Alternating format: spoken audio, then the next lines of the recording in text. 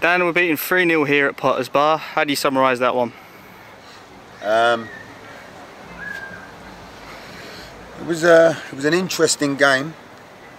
Funny that it finishes 3-0 when you look at it. We've managed to score 2 own goals, which you can't buy.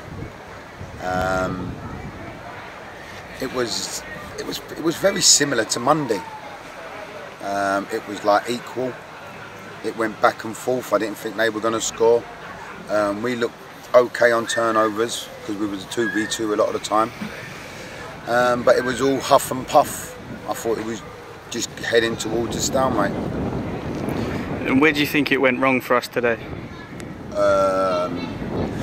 Where we've got to look at ourselves and what we've got to address is the intensity that everyone wants to play against us, the fire that everybody has to beat Billericay.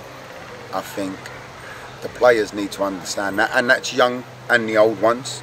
We've just had a talk in there, and we all need to take responsibility. We'll come into places like this. I watched these play Tuesday against Stortford, and it was nothing like today. So everyone seems to have that extra fire in their belly. Everyone has to have that extra bit of fight, and us as players and a collective, we need to learn to deal with that. And is there anything you think we need to improve going forward? Yes, I think we need to be a bit more regimental off the ball. I think we need to be a bit more ruthless in and around the box. But we are 3 games in, and we've lost 2, 1-1, we've lost 1-0, and then we've scored 2 own goals here today.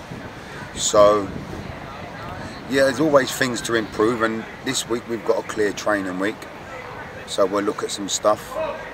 We'll hopefully get a few people back, and then we'll reassess it again and definitely look to kick on.